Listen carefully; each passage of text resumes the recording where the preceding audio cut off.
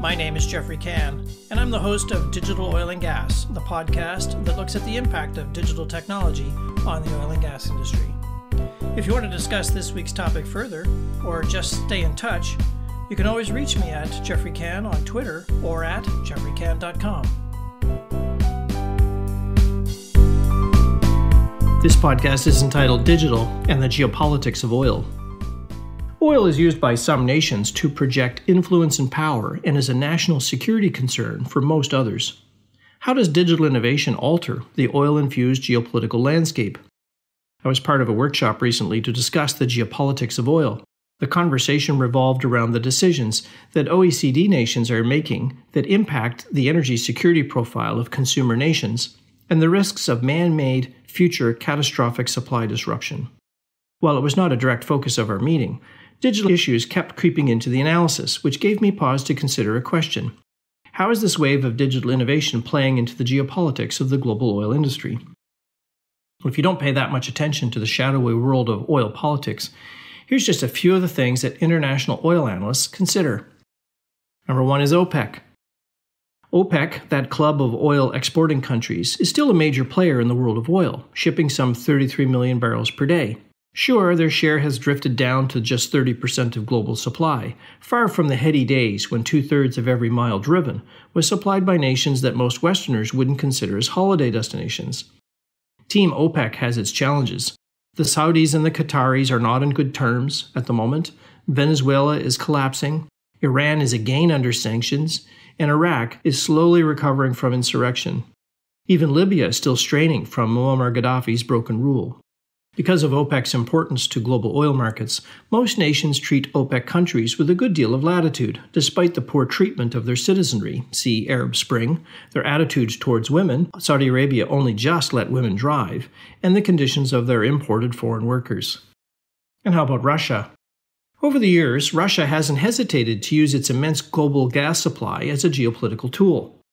Gazprom has repeatedly cut off gas supply to Europe because it objects to the trade practices of the transit nation, Ukraine. Germany is highly dependent on Russian gas supply and has signed long-term gas supply contracts, which sometimes makes it difficult for Germany to oppose with vigor some of Russia's adventures. Now Russia appears to be operating in concert with OPEC, making it OPEC Plus, or perhaps ROPEC, a nifty trick since, in theory, Russia's oil companies are supposed to be independent of the Kremlin.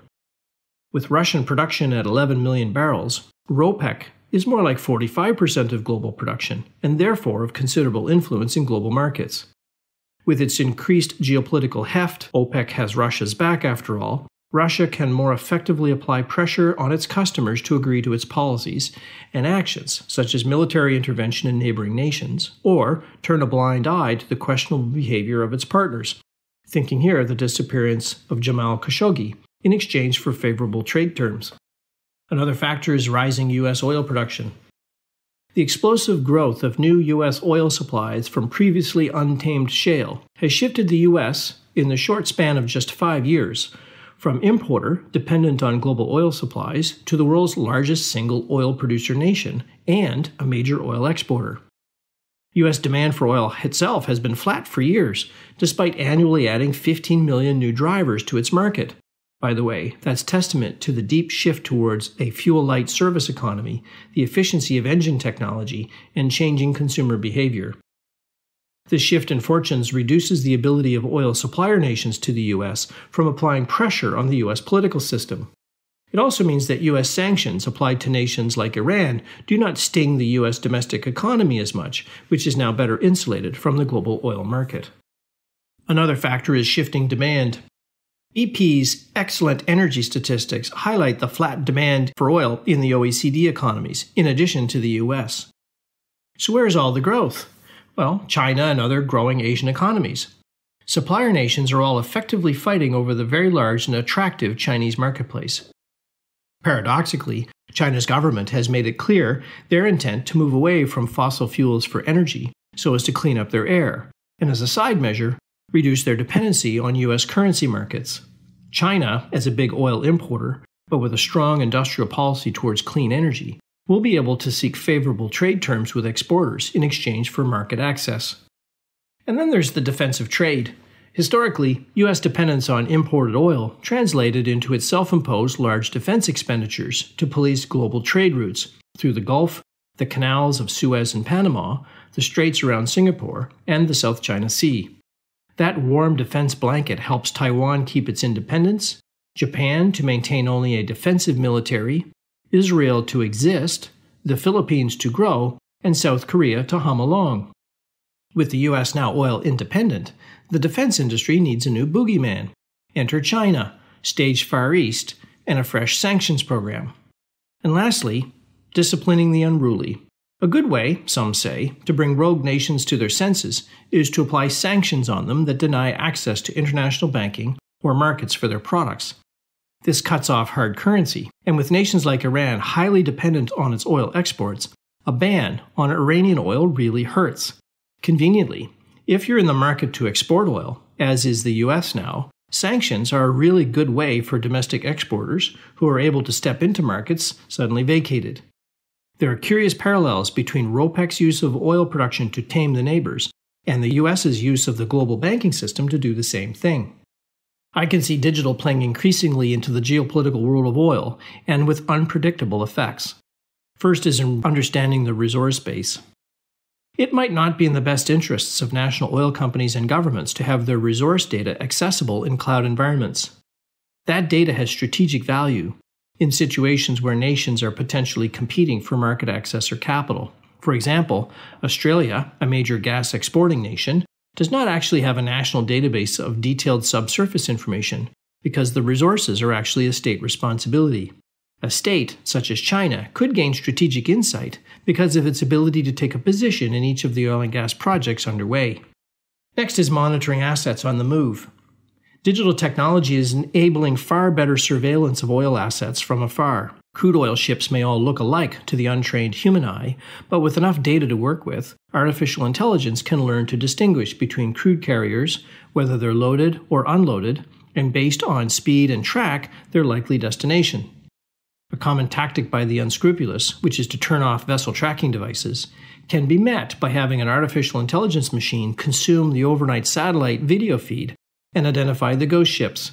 Sanctions will take on a whole new level of enforcement. Similarly, the presence of construction equipment, such as cranes, or greatly increased numbers of cars or trucks on site could signal expansion or turnaround, the ideal time to apply trade pressure. And how about technology transfer? As more and more technology becomes cloud-enabled and digital, that technology is more easily transferred or sold over networks without a trace, in violation of trade rules that may prohibit such sale and transfer. Eventually, blockchain solutions that enable tracking of digital assets will make it easier to detect such illegal activity. Other clever mechanisms could include a call home feature for all software to secure a constantly changing secret code that unlocks the software for its users.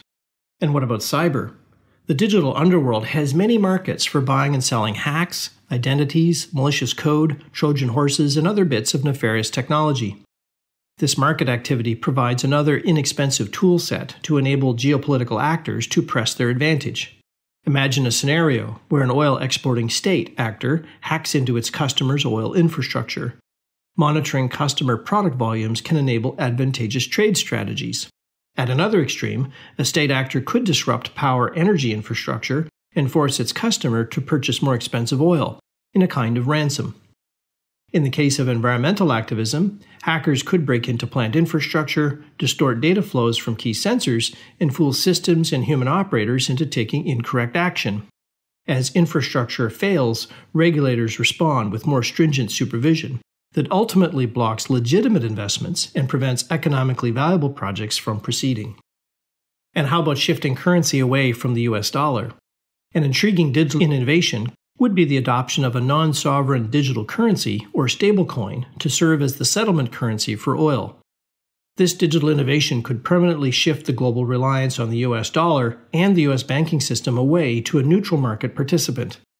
It would effectively neuter the ability of the US government to apply oil trade sanctions to nations it doesn't like. That is the concept behind the Venezuelan petro, a cryptocurrency backed by Venezuela's oil assets. Unfortunately, Venezuela has not engendered the kind of trust that is necessary to overhaul oil pricing and trade, but the possibility that China could help create such a currency should not be ignored. And lastly, how about fingerprinting oil? Crude oil has no DNA, but crude oil cargoes often contain unique biological traces that contain DNA. These genetic markers can sometimes precisely identify the exact source and field from which the crude oil was pumped. Coupled with new digital tools that can rapidly process crude assays and blockchain for recording the assays and originating cargoes on a secure registry, oil can suddenly be traced through its life cycle, much like how Walmart tracks pork in China. Digital solutions may make it increasingly difficult for oil customers to purchase crude oil from states under sanction by removing the cloud of mystery around oil's source. So in conclusion, the politics of oil will go on forever, so long as there are a market. However, digital innovations will trigger adjustments to these geopolitical gyrations.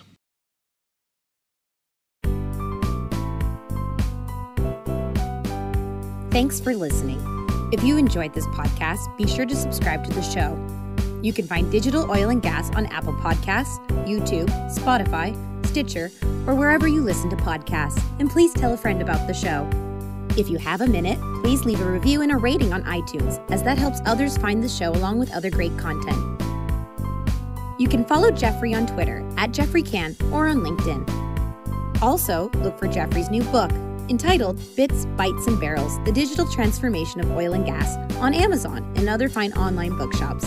Thanks for listening to this episode of Digital Oil and Gas. The podcast returns next Wednesday, so tune in then.